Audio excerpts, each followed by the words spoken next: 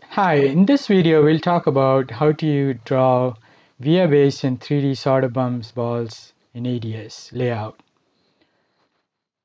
So there's a workspace that's shipped with this Knowledge Center article called EMPro 3D Essay Work, and there's also a library of EMPro based 3D components that is shipped to the EMPro, which is archived as part of this Knowledge Center article. So before we proceed with how to define these, let's install the library from EMPro. So in this case, it's already been done. So go to Manage Libraries, and that is the library that's been imported from EMPro and installed, basic components for ADS. So in this workspace, there's a layout called via solder bumps. If you open that layout, it has a set of circles drawn on the layer called PCVIA1, which represents the bumps. And then we have two traces, which might be a flip chip mounted on top of this array of solder bumps right here. With this, you can define a substrate stack-up to represent the solder bumps. So here we have the metal called cond, which is this metal here drawn on cond.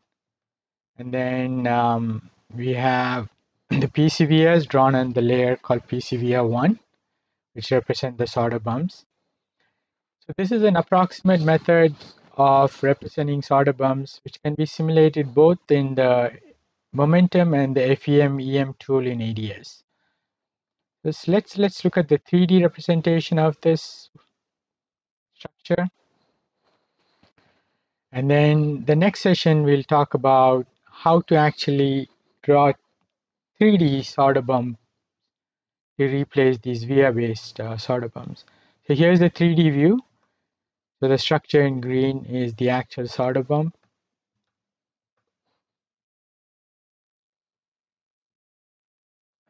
In the same workspace, there is a layout called EMPro 3D SBS. We click on that. So that's the actual original layout that we drew, and with those PCVR based solder bumps. This structure here that you see is the one that was imported from EMPro and installed. When you install the EMPro library in ADS, there are 4 components. The first 3 are SMA components, and then this is the one that we're interested in. So if we click on the EMPro view, this tells us that it's drawn in EMPro, and if you click on Open EMPro, you can actually see the representation of the solder bump. So these are parameters like height, min diameter, max diameter, and divisions, and arc resolution, which are used to represent this solder bump. And they're also exported when you save it in EMPro, and they're accessible in the component called solder ball array in ADS. In addition to that, there's also a linear pattern that was applied, and then this parameter is called dx dy, which is the distance between the solder bumps in the x and the y, and nx and ny are the number in the x and y direction. So with this methodology, you can draw any structures in EMPro, and then it's accessible in ADS layout. So if we double click on this array, which is already placed in this layout, this shows us all the parameters that we exported from EMPro, particularly dx and dy, in this case 400 microns.